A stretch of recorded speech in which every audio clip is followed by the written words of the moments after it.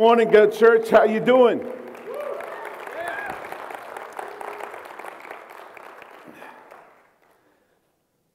We're so excited that you're here. I hope at the end of this series, you're singing that song all the time. This is my story. This is my song.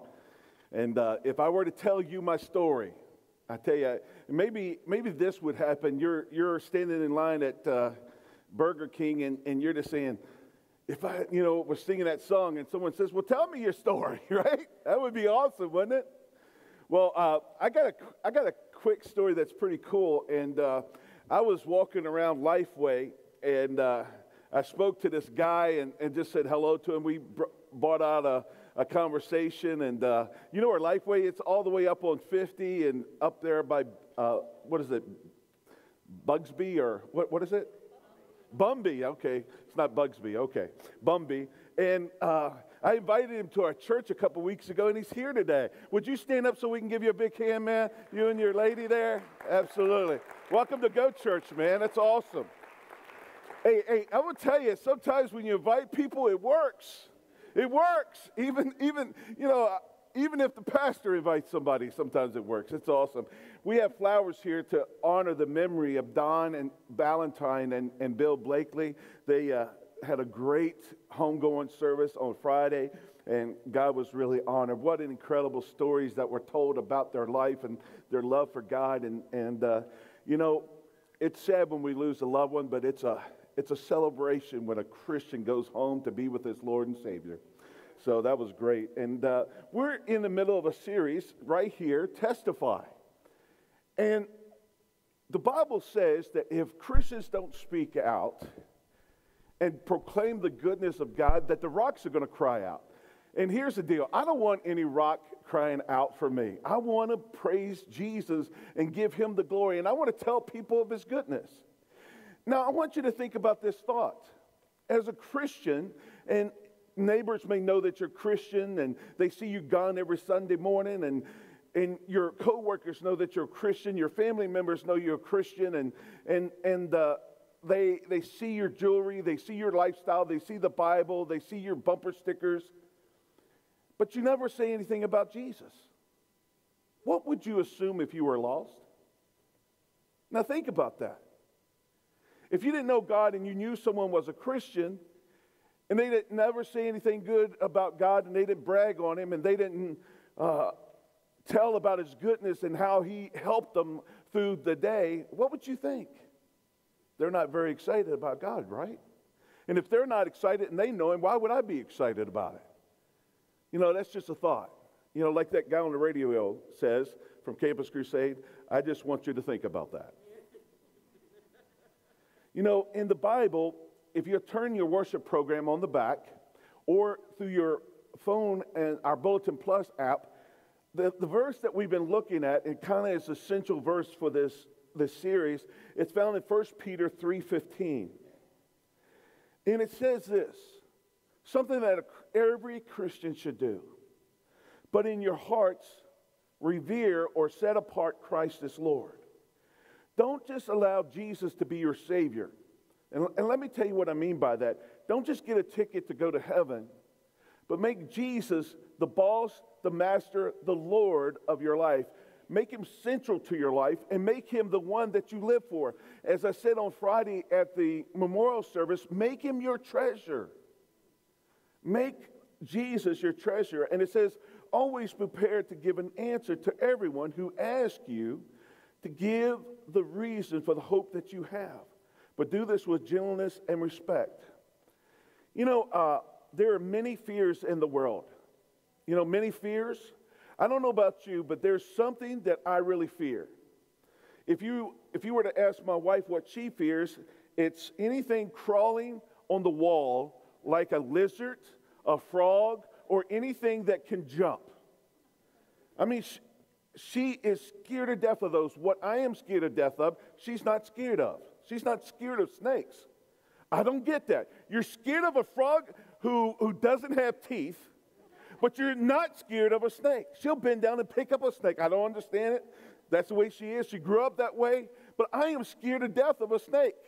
And I know where it came from. When I was a little boy, I used to have nightmares about snakes. And I'm still scared of them. And I know you're saying, you're a big old boy, you can stomp a snake. But yeah, I ain't messing with a snake unless I have a machete. Or an axe, or a hoe, or a chainsaw, or a car, or something. But that's what it's saying. It's saying that people should see hope in our life. And what hope does, it allows us to overcome our fears. When you're a hopeful person, you're not plagued and paralyzed by fear. You know, the greatest fear that everyone has is that they're going to die.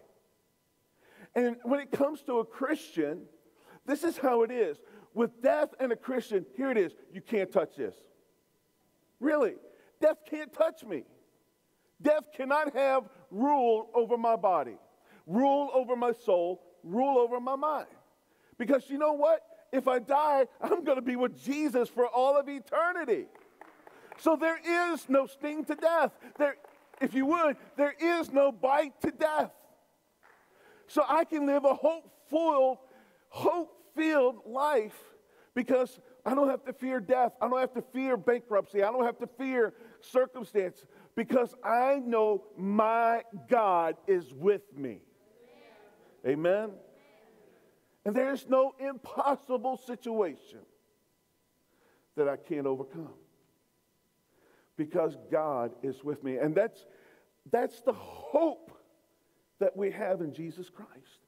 And we are to give an answer for that. I cannot wait for you to hear who the lovely lady is today that's going to share. It's going to be my wife. And she is 8 months pregnant. And we can't wait to meet our son. And I want you to give the best Go Church welcome you've ever given anybody to Miss Christina. Here, Christina.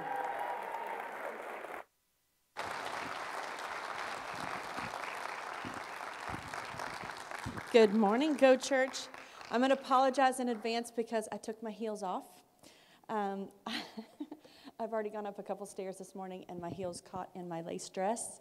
And I didn't want to wipe out right there on the stairs. And, I have a lot to be wary of at this particular moment in the pregnancy, so I didn't want to fall down in front of you guys. I'm so glad to be sharing my testimony this morning. I can't believe I have a little bit of nervousness about it because it should be one of the most natural things to share. And it is for me because it is my personal God story. But I think what I'm most nervous about is making sure that I say the points that I really feel that God wanted to teach me along the way of my life so far. And I wanted to say them with clarity, and I wanted to give him the most honor and glory. So that's where I think my nerves are coming from this morning, is I didn't want to dishonor the lessons or disrespect God and making sure that I said what he taught me along the way. So if you would, let's just pray for just a second before.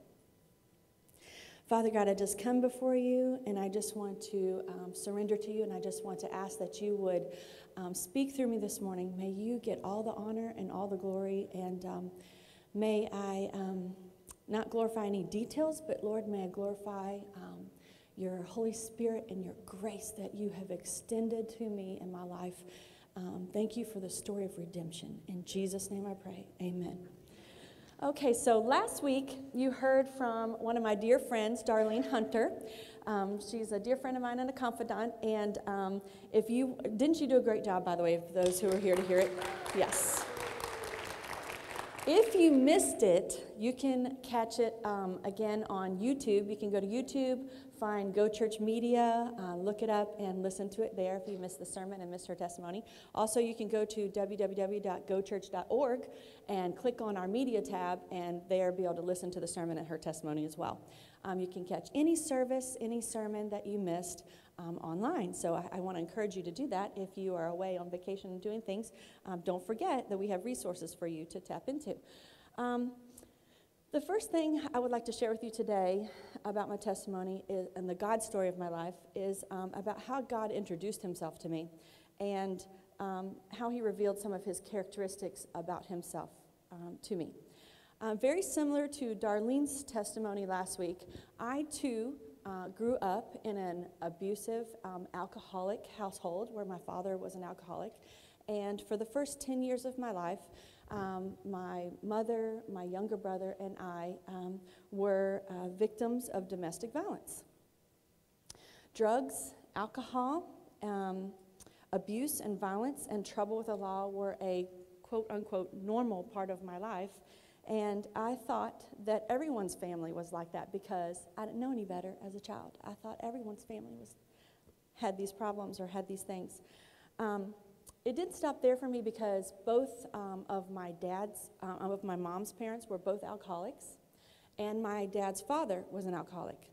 So when I wasn't with my family and things were tough in my own home, then on weekends when I went to go visit my grandparents, it was also there. There again, lending me to believe that everyone's house was like that. As most families in these particular hard situations, things always were escalating, and sometimes they were really, bad, and sometimes they were just okay and just kind of plateauing sometimes. But one particular time, this situation of trouble and violence was highly escalated, and my father found himself arrested this time for a longer period of time.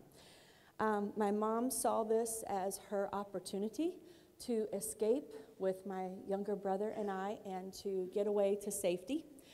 It was one of those rare moments that she didn't have, that she found herself at this time, to be able to run away and get away and think that she could escape this. While my dad was in jail, 2 pastors came to visit him. And of course, at that time in his life, he didn't want to have anything to do with those pastors. He told them to go away. I don't want to hear what you have to say. And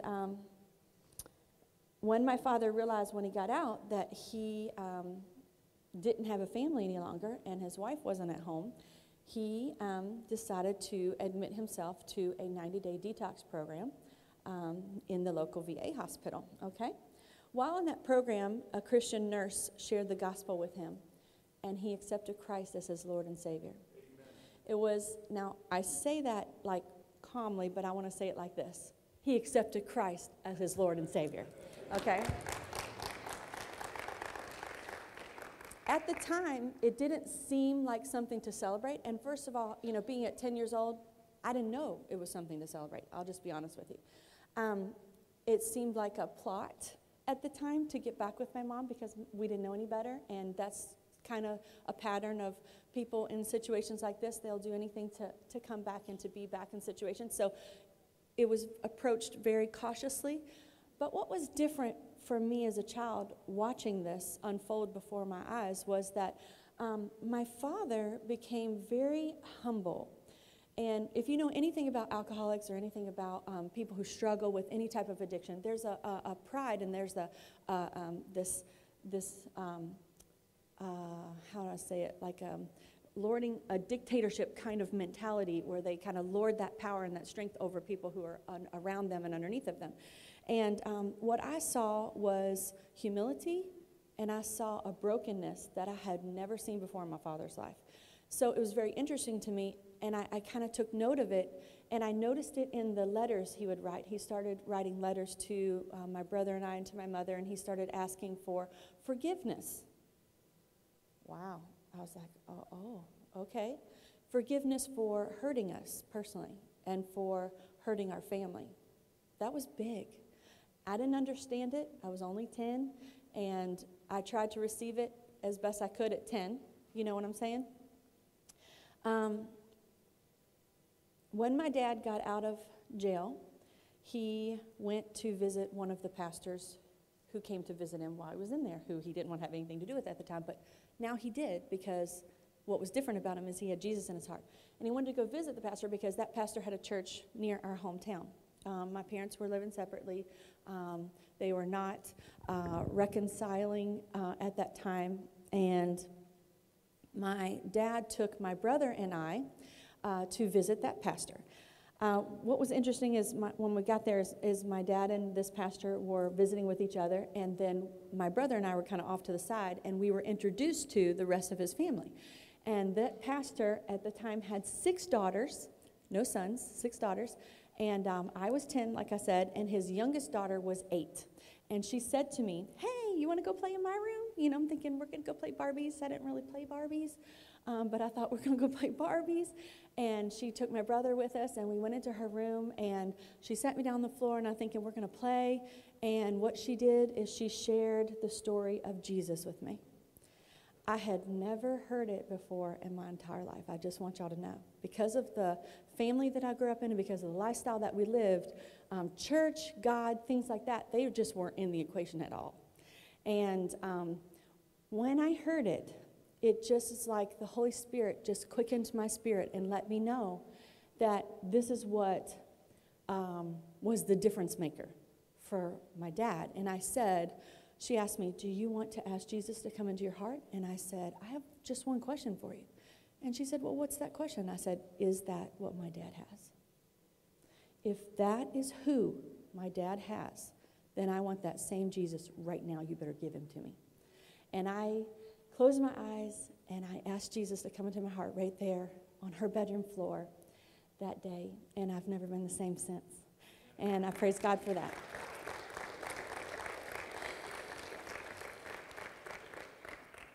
What God taught me about himself that day was that he was the God of the impossible. What seemed to be impossible with man, an abusive, alcoholic dad who seemed like he would always be the same forever and ever, situations that would just be there forever and ever, God showed me that he was bigger than all of that and that he wanted a personal relationship with each and every one of us. And it just blew my mind so much. I became so hungry for God. I got a Bible. I got a King James Bible. I didn't understand it very well. I asked people a million questions. I started to go to the church of that pastor, and I watched his wife, and I studied her like, oh, man, she's just amazing. I just want to know all things about her. I want to know all things about God, and I just became so hungry about it. But I want to share a verse with you really quick. In Matthew 19, 25 and 26, Jesus' disciples were talking to him. And it was about a story of a rich man and how he could get into heaven. And Jesus was talking about just how difficult it may be for someone to get into heaven. It was easier for a camel to go through the eye of a needle, okay? And so he says, so the disciples felt like, oh, this sounds like a very bleak situation. So how can people even come to know Jesus?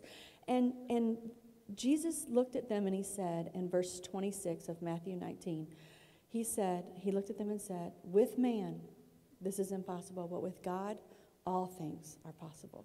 And that's the lesson he taught me that day in that moment in my life, that with God, all things are possible. And so I had to seal that in my heart, and I tucked it in my heart as a young 10-and-a-half-year-old girl, and I had to just build that spiritual foundation on my life. That was one of the first blocks of building that foundation of my life, is that God is the God of the impossible. Just a few short weeks after becoming a Christian, I began to learn another thing about God. And my parents, like I said, were not reconciling. They were actually getting a divorce, and my brother and I were living with my mom at the time. My mom was a single mom working 3 jobs to try to make ends meet for us, and I was left a lot to be home alone to take care of my brother and to be responsible for him and to do the cleaning and the cooking and the things like that at a young age. And one day, I was visiting my best friend at the time. And in this apartment complex that we lived in, my best friend lived in one building on the 3rd floor, and I lived in another building on the 1st floor. And I was over at her place, and I was visiting, and I left. And as I was leaving and going down the stairs, about 2 stairs into my trip down the stairs, I tripped on my brand new white Puma tennis shoes. Anybody remember Pumas? And I tripped on my tennis shoes, and I fell headfirst down from the 3rd story to the 2nd story. And I landed on my face and was knocked unconscious. I do not know how long I was there. I woke up later, must have been much later, because I woke up in a pool of my own blood, and the blood was sticky and dry. And I woke up and I tried to get up, and I realized that I couldn't really move very well. And I realized that my neck and my body, my head were on the ground, and the rest of my body was on the stairs. And I literally had to slide myself down the stairs to get up. And I kind of, felt like, oh, there's pain in my mouth. And so I touched my mouth, and I saw blood, and it kind of freaked me out. And I wasn't really worried about falling down the stairs necessarily. I really should have been, but, I had been knocked unconscious. So I decided to go back up the stairs because I remembered my friend lived there. So I went back up the stairs and knocked on my friend's door, and she looked like she was surprised to see me, like, hey, why are you doing back here? It's been a while since you've been gone. And she saw that my tooth was broken off, and she called her mom. Her mom called my mom. Little story, long story short, I ended up going to the dentist that day and not the ER. And because I wasn't able to explain what had happened to me because I couldn't remember, all I knew is my tooth was broke off. All I knew is maybe I fell down, but I couldn't remember anything else. And, not saying anything bad about my mom. I'm not saying that she didn't know to give me care, but she didn't understand the situation because I couldn't explain that to her. Do you understand?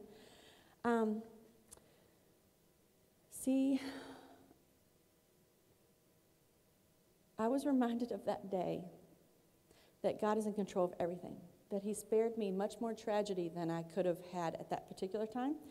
Because what I found out through x-rays much later in my life was that I broke my facial bones, I broke my jawbone, and I broke my C3. And I don't know if any of you know what that means if you were to break your C3, your third cervical vertebrae.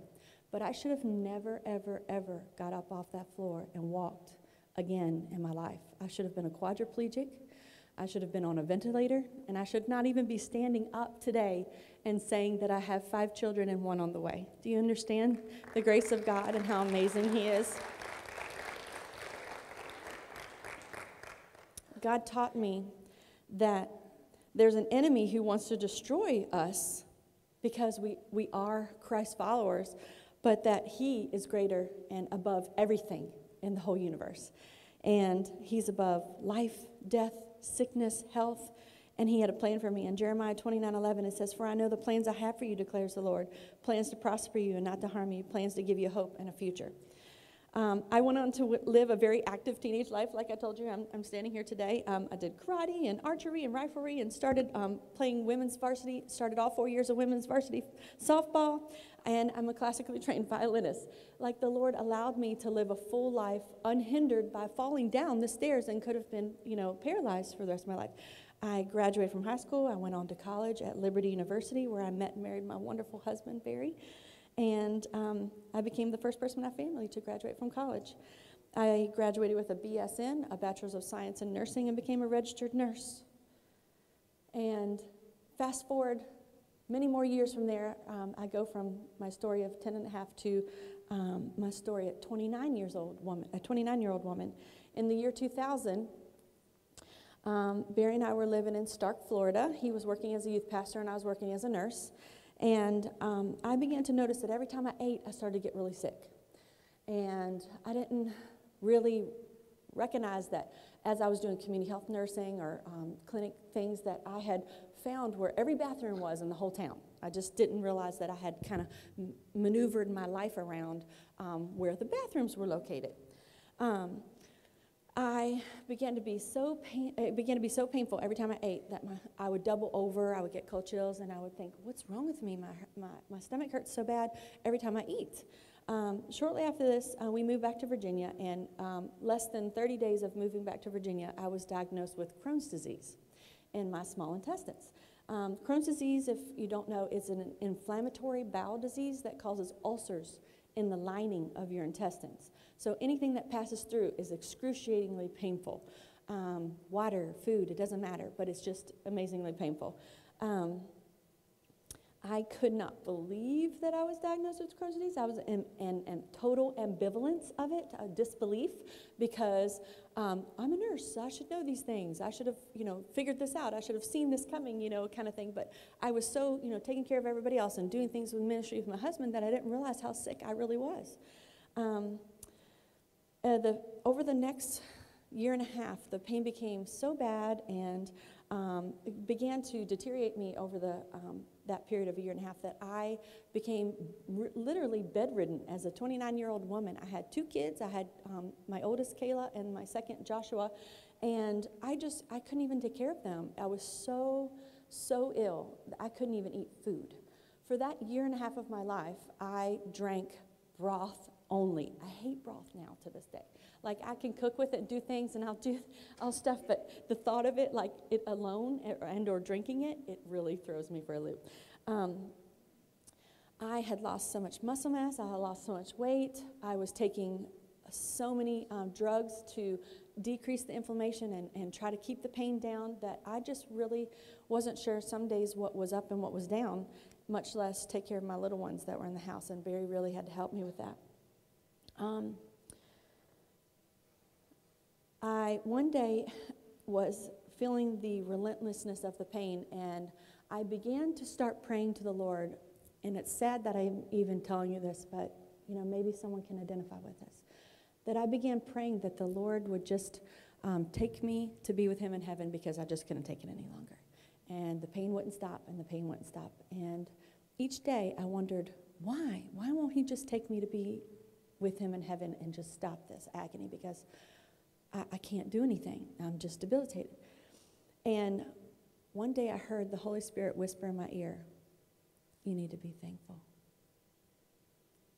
I thought, I have lost my mind for sure. I am absolutely crazy. These drugs have messed with my head.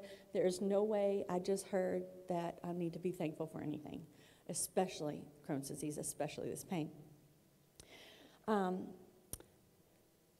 What I couldn't see or understand at that time while I was laying there is a lesson I can tell you now, this many years later, 15 plus years later, that when I was a little girl at 10 and a half years old, and I was in that situation with my mom having worked 3 jobs and me being responsible for my brother and me having to be responsible for myself in the household, is that I learned a really important lesson sometimes kids learn in those situations, as I learned how to survive. I learned how to be tough, and I learned to be self-reliant and independent. That doesn't sound like bad things, does it?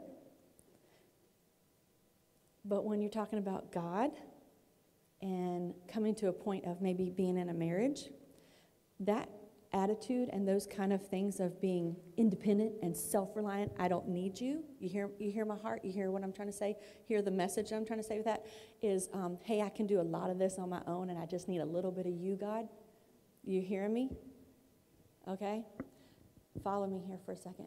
I can say this on the back end, but laying there in that bed, I did not see that God needed to take me through this 1.5-year time of my life, laying in the bed, to make me realize something about Him, is that I was dependent on myself and not on Him. And God was going to do something and call my husband into something. And if I was the way that I was as a wife, I would have ran ahead of my husband. I would have ran ahead of God. And I would have plowed down that field, and I would have been like, okay, let's do this. We're going to church plant. We're going to do this and set up that. I am a go-getter, but at the same time, I have been broken by God in ways so for Him to teach me that my strength doesn't come from me or anything inside of me or anything of that nature, that it had to come from Him.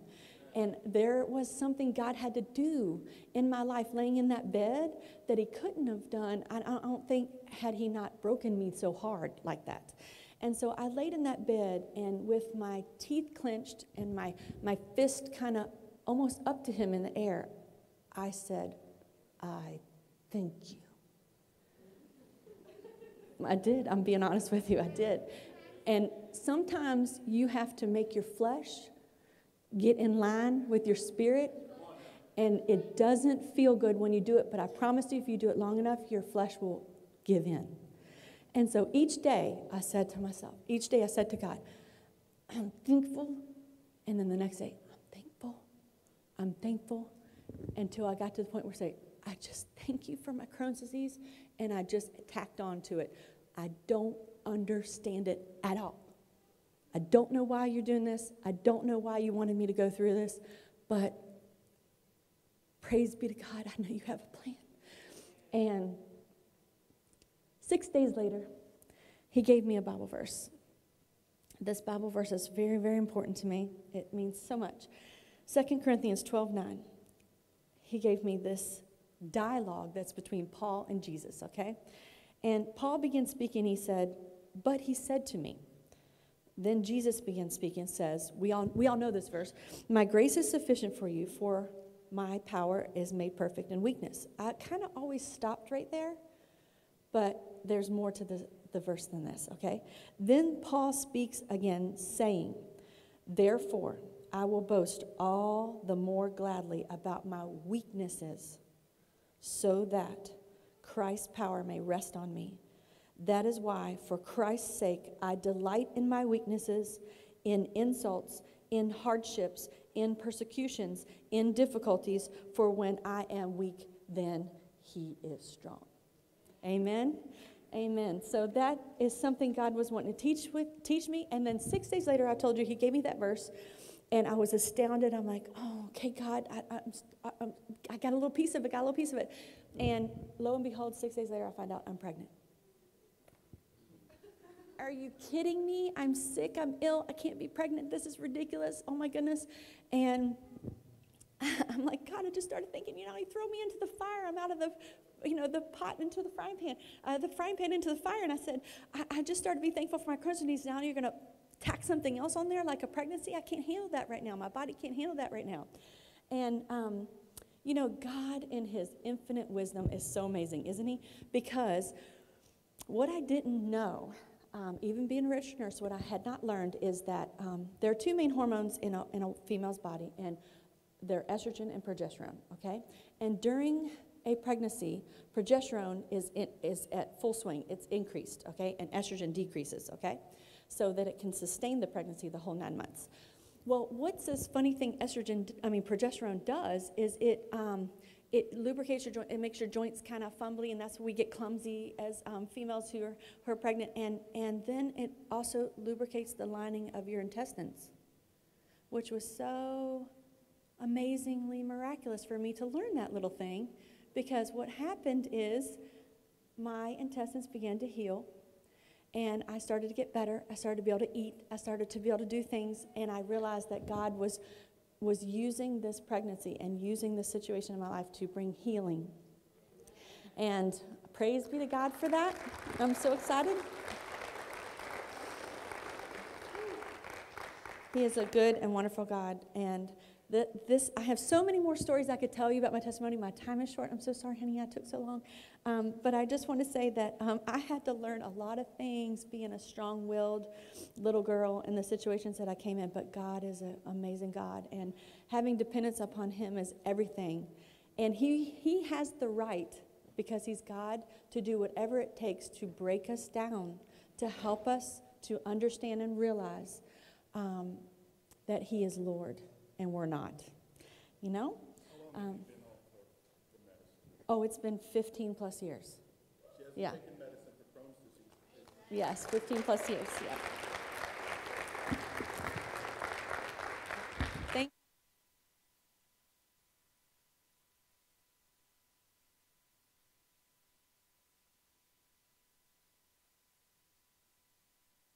Kiss, sorry about that. What a great job. Give her a hand, guys.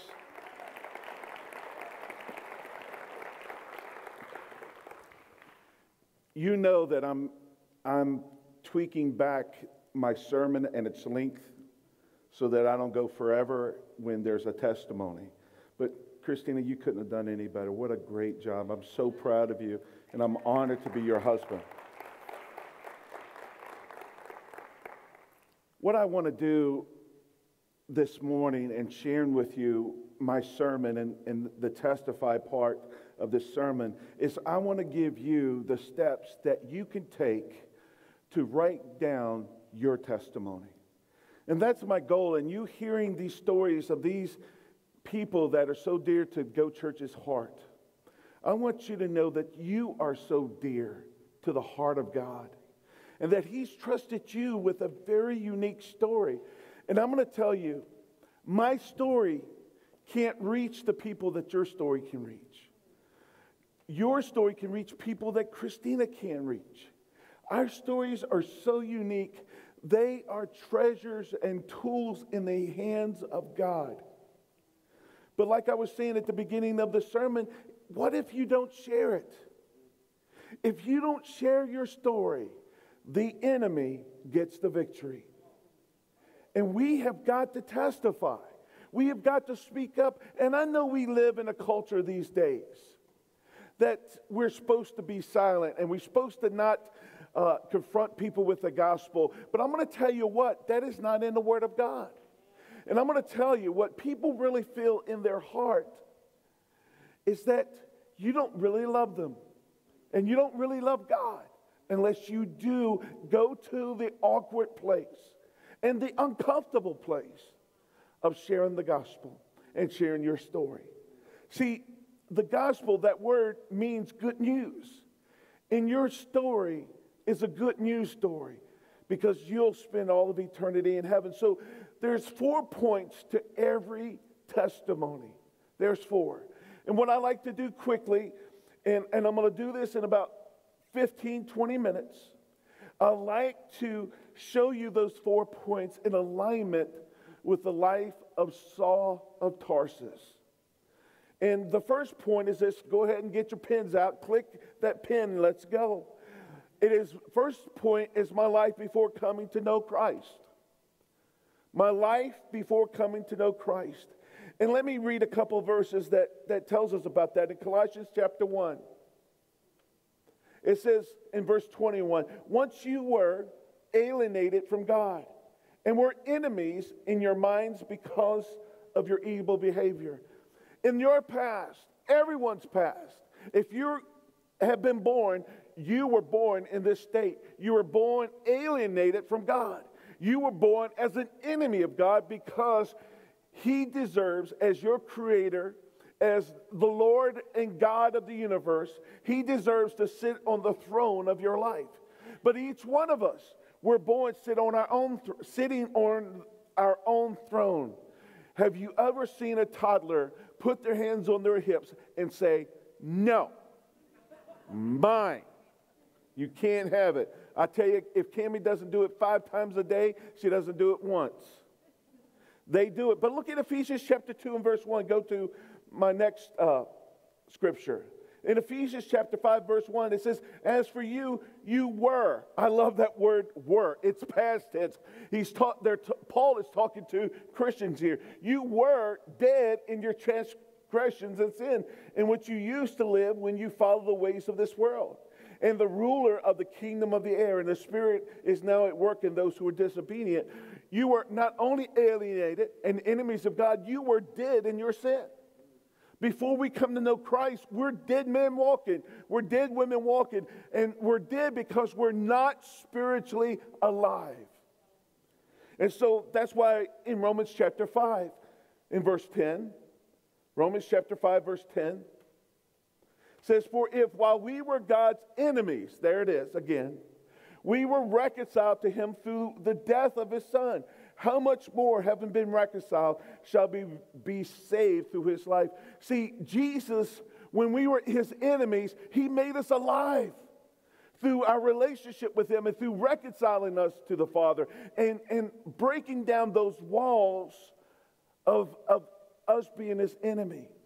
So look at Acts chapter 9. Acts chapter 9 is the story of Saul of Tarsus, this Pharisee of Pharisees, this highly, highly, highly religious man. Now, he studied the scriptures every day. He was a rabbi's right-hand man. He was one of the most well-known rabbis, Galilean. It was his teacher. And so this was the most well-trained. It's like going to the Harvard of today. He was the most well-trained, most prestigious student, religious person that he could be. And notice what Acts chapter 9 starts out with. It says, meanwhile, Saul was still breathing out murderous threats against the Lord's disciples. He went to the high priest and asked him for letters to the synagogues in Damascus, so that if he found any there who belonged to the way, you know that's what they were called at the beginning. Christians were called those who belong to the way. And what did Jesus say? I am the way, the truth, and the life, and nobody comes to the Father except through me. So this was what they were called at the beginning. Remember, in Antioch, they were called what first? You don't know what they were called first in Antioch? Christians. They were called Christians first. It wasn't until Antioch where they called Christians, Christ followers. Whether men or women, he might take them as prisoners to Jerusalem. So what he got official letters to go and arrest and actually even murder if he had to. Remember, he was the one that they laid the clothes of Stephen. They stoned Stephen because they said he was blasphemous, and they laid this man's clothes at the foot of Saul of Tarsus. That's who we're talking about. That is his life before coming to know Christ. He was highly religious. And can I tell you this morning that being religious is one of the things that will stand in the way of a relationship with Jesus Christ. And as a religious person, and can I tell you, I see a lot of religiosity in this world. And it is their religion that makes them not like Christianity, just like back in the day. Christians are persecuted in the world today because of religion. So this is what his life was like before. He was a persecutor of Christians, and he killed Christians. He murdered them, and he put them in jail. And that is who Saul was. So the first point, what was life like? Who were you like before coming to know Christ? Christina shared her family situation, what it was like for her to grow up. The second point, fill in the blank, is my Damascus Road experience. Or let me put it another way, how I came to receive Jesus as my Lord and Savior. Christina came to know Christ in that pastor's house with that 8-year-old daughter. And all she wanted to know was, is this what my father had? So with our story, how did we come to know Christ? Or with Paul, which was Saul, how did he come to know this Christ when he was persecuted? It says in verse 3, would you follow with me? This is going to be a lot of verses, but I'm going to read them fast, but you follow with me. They're up on the board. As he neared Damascus on his journey, suddenly a light from heaven flashed around him. He fell to the ground and heard a voice say to him, Saul, Saul, why do you persecute me? And verse 5 says, who are you, Lord? Saul asked. And notice, this is after Jesus had been crucified, after Jesus has been buried, after Jesus resurrected from the grave. Saul is persecuting Christians. The voice says this, I am Jesus. This is a resurrectional appearance of Jesus Christ himself. And I would say that this gives a lot of evidence of the resurrection. Because someone who hated Christ comes confronted with Jesus, and we'll see how this man's life was changed. I am Jesus whom you are persecuting, he replied. Now get up and go into the city, and you will be told what you must do. The men traveling with Saul stood there speechless. They heard the sound but did not see anyone. So they can testify that there was a light. They could testify that they heard a voice, but they didn't make out exactly what was said like Saul, because the Lord was speaking to Saul. In verse 8, Saul got up from the ground, but when he opened his eyes, he could see nothing. His humbling point. Saul was humbled. His sight was taken away from him. Because let me tell you, Jesus was showing him that religion had already blinded him to the truth. And so Jesus is showing him, you are blinded.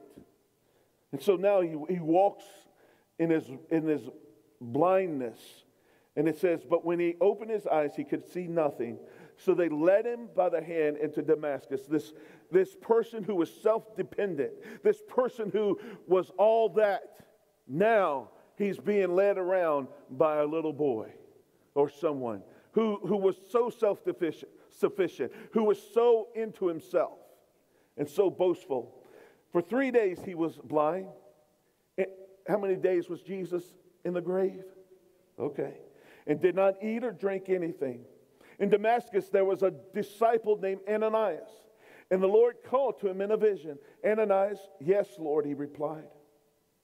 The Lord told him, go to the house of Judas on Straight Street and ask for a man from Tarsus named Saul, for he is praying. In a vision, he has seen a man named Ananias come and place his hands on him to restore his sight. Lord, Ananias answered, I have heard many reports about this man and all the harm that he has done to your holy people in Jerusalem.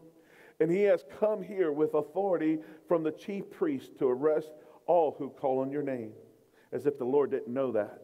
But this is part of Saul's testimony. But the Lord said to Ananias, go. I like that word, go. Somebody say go. Go, church.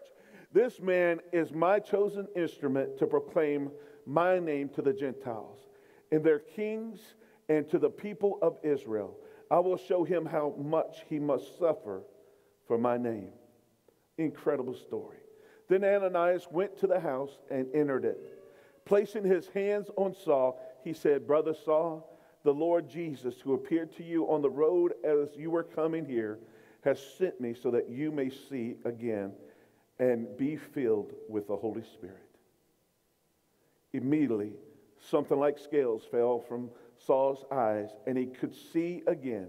He got up, and he was baptized. Isn't that incredible? Immediately, you get these things falling off your eyes, and you could see. And he says, I was blind, but now I can see. And what does he want to do? He wants to be identified with the church, and he wants to be identified with the death and burial resurrection of Jesus Christ. This is transformation. This is his story of how he came to know Jesus. And I'm going to tell you what, every time one person comes to know God, there's a celebration in heaven that the good news has been received and a life has been changed. See, the third point of your testimony, as the first 2 points have been about kind of you and how you met Christ and what your life was before, now you get to the meat. Now you get to the real stuff, and you tell people about the goodness of God and about the good news of the gospel. So fill in the blank. Number 3, the third point is the gospel. It's the good news. And what is that, Pastor Barry?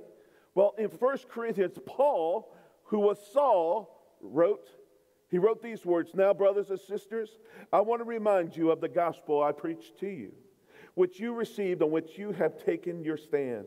By this gospel you are saved if you hold firmly to the word I preached to you. Otherwise you have believed in vain. Now, verse 3. For what I received, I pass on to you as of first importance, that Christ died for our sins according to the Scriptures. Number 2, that he was buried. And number 3, that he was raised on the third day according to the Scriptures. Ladies and gentlemen, that is the gospel. That Jesus died for your sins, he was buried, and he rose again. He overcame the grave, he overcame death, and he overcame the enemy. He is alive.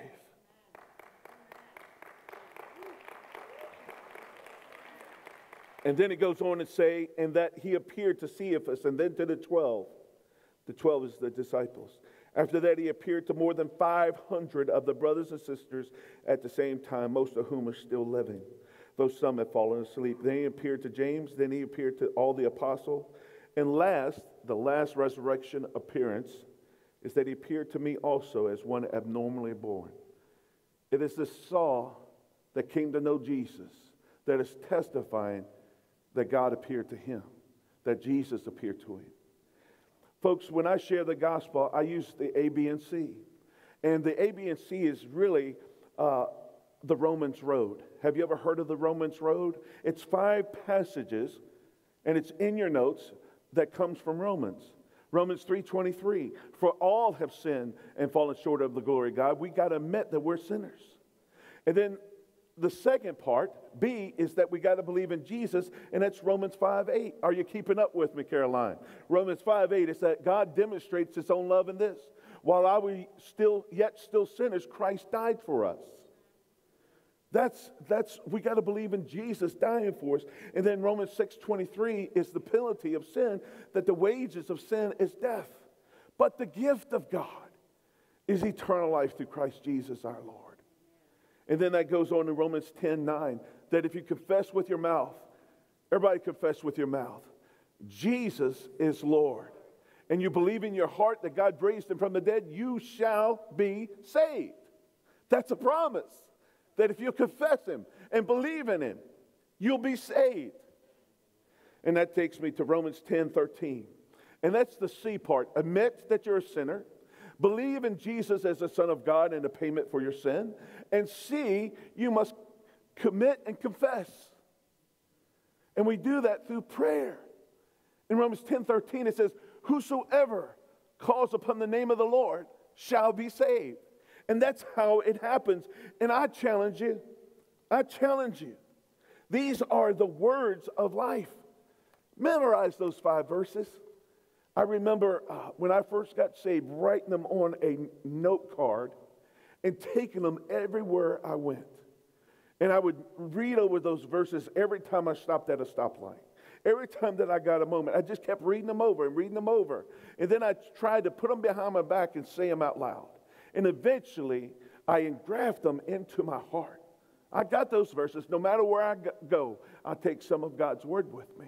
If I'm stranded like that guy who had that volleyball and wrote on it his name Wilson, the castaway guy, even if I was stranded on an island, I would still have God's word because I've hidden it in my heart. So the 4th point, and I'm doing pretty good with my time. My life now, the benefits of knowing Jesus. I was on Facebook this week, and I know I shouldn't be on Facebook. At least that's what my wife tells me. And I saw David Ring. You remember David Ring, who had cerebral palsy, that came here and spoke? He was talking about a conversation he had with a pastor, and he said, this passage that Paul wrote is my story too. It's my life story in the Message translation, and it said, or the Message version of the Bible. The Message isn't a translation; it's a transliteration. It's a paraphrase version, and it says this: because of the extravagance of those revelations, and so I wouldn't get a big head, I was given the gift of a handicap to keep me in constant touch with my limitations. Satan's angel did this best to get me down. What he in fact did was push me to my knees. No danger then of walking around high and mighty. At first I didn't think of it as a gift and begged God to remove it. This is the verse that Christina shared. 3 times I did that, and then he told me, my grace is enough, it's all you need. My grace is enough, it's all you need. That's what the Holy Spirit told Paul. And it says, my strength comes into its own in your weakness. Once I heard that, I was glad to let it happen. I quit focusing on the handicap and began appreciating the gift. It was a case of Christ's strength moving in on my weakness. Now I take limitations in stride, and with good cheer, these limitations that cut me down to size: abuse, accidents, opposition, bad breaks. I just let Jesus Christ take over, and so the weaker I get, the stronger I become. Now, this is a guy that we were talking about, this Saul, who was blinded on the road to Damascus.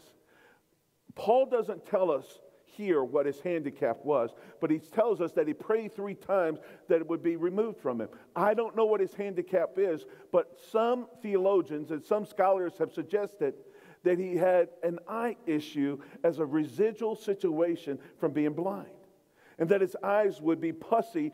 I hate saying that word, but it's gross. But his eye would be gross, and people would see that as he gave a testimony, but it was a scar to talk about and demonstrate the glory of God. And that's why he's saying, my grace is enough for you. This tells everybody that you were once blind, but now you can see. It's the glory of God. So I close with just 2 more pairs of passages. And I just encourage you. Paul writes, this Saul of Tarsus had his name changed to Paul by the Lord because God changed him. And he writes, and matter of fact, can I tell you that Paul wrote more of the Bible than any other person. This persecutor of Christians, this murderer, wrote more of the Bible than anybody else. In the New Testament, Paul wrote 13 books of the Bible. That's amazing. In one of the prison epistles, Philippians, he writes in chapter 3, "Whatever were gains to me, I now consider loss for the sake of Christ. What is more, I consider everything a loss because of the surpassing worth of knowing Christ Jesus my Lord." He says, everything that I've ever experienced, the best part is knowing Jesus, for whose sake I have lost all things. I consider them rubbish or garbage that I may gain Christ and be found in him, not having a righteousness of my own that comes from the law, but that which is through faith in Christ, the righteousness that comes from God on the basis of faith. I want to know Christ, yes, to know the power of his resurrection and in the participation in his sufferings, becoming like him in his death. And so somehow, attaining to the resurrection from the dead. Not that I have already attained all this and have already arrived at my goal, but this thing I do, I press on to take hold of that for which Christ, Jesus, took hold of me. Brothers and sisters, I do not consider myself yet to have taken hold of it. But it's one thing that I do, forgetting what is behind and straining and pressing toward what is ahead. I press on toward the goal to win the prize for which God has called me heavenwardly in Christ Jesus. All of us then who are mature should take such a view of all things. And if at any point you think differently, then too God will make that clear to you. Paul says the greatest thing that's ever happened to him, and the greatest thing that he looks forward to tomorrow, is growing deeper and deeper in his relationship with God. And he says, all the glory in being able to suffer for him and to give of my life for him. And that's why in Romans 8, maybe his final book that he wrote, in verse 18, he says, I consider that our present sufferings are not worth comparing with the glory that will one day be revealed. Let me ask you this morning, as I said at Don Valentine's memorial service, the thing, when you die, the only thing that's going to matter is who's holding your hand. And can I tell you that when every Christian dies and every Christian goes into eternity, that Jesus Christ takes their hand and walks them into glory? Because we are his child. We are co-heirs with Christ. Do you have a God story? Do you have a story that you have received Jesus Christ? If you don't, do not leave this place. Get right with God right now, right here. And I want to say this. Many people in this world, they have a knowledge of God, but they do not know him. And remember what Matthew 7 says? Not everyone who says, Lord, Lord, will enter into the kingdom of heaven. Only those who does the will of my Father. I could tell you that my story is that I walked in the aisle of a church as 15 years old, and I was lost, and I did not receive God. I said a prayer, but I did not receive him. I just wanted to get my grandmother off my back, and I wanted to do the religious thing, and it wasn't until I was 21 years old till I entered into a relationship with Jesus. And I'm telling you, enter into a relationship with Jesus is a whole lot different than a religious act. Some of us in this room, you may be playing with God. You may be treating him like a good luck charm, like a rabbit's foot, so that you can have a blessing and have a good life and get to heaven. But I'm going to tell you, God will not be mocked. I'm calling you today to get real and get right with the Holy God. If you have wandered away from God, He is the treasure. Repent. Repent. Turn to God and get your life right. There's nothing more important. And there's nothing more important than Christians stop being quiet and start standing up and telling their story.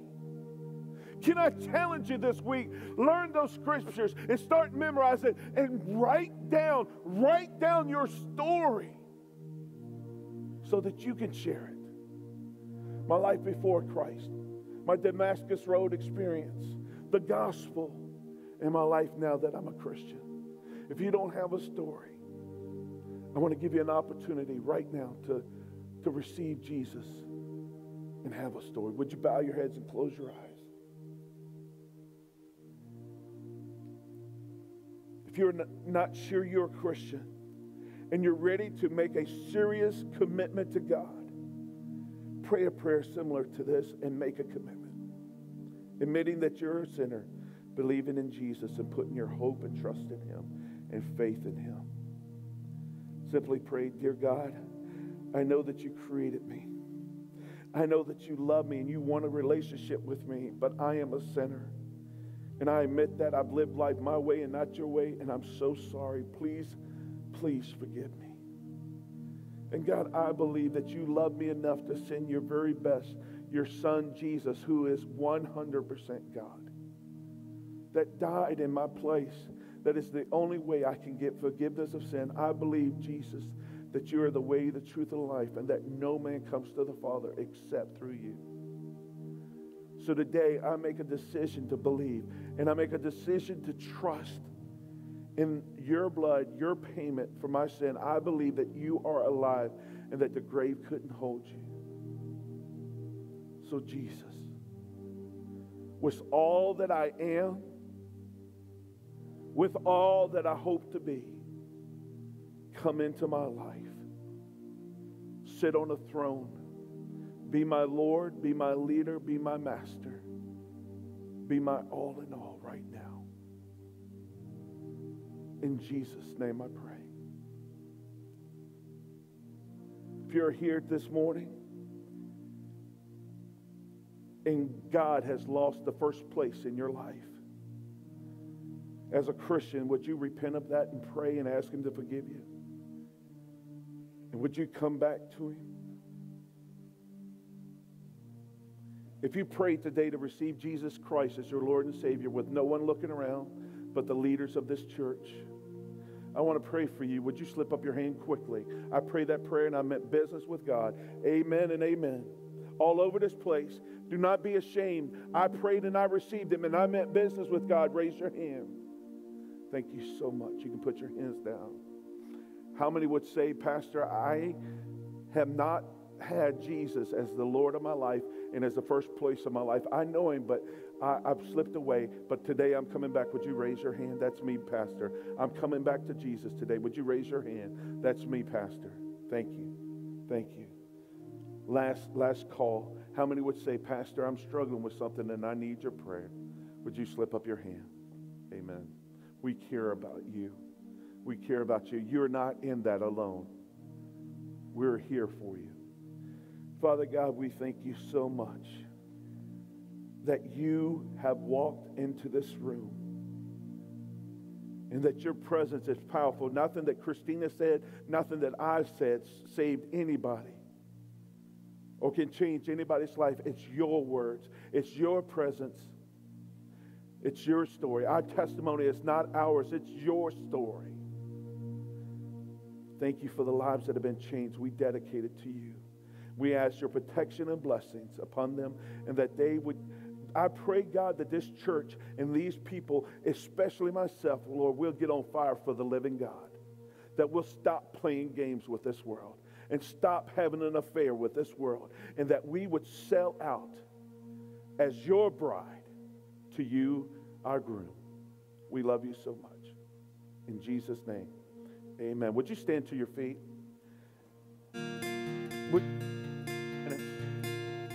We're going to open up this altar.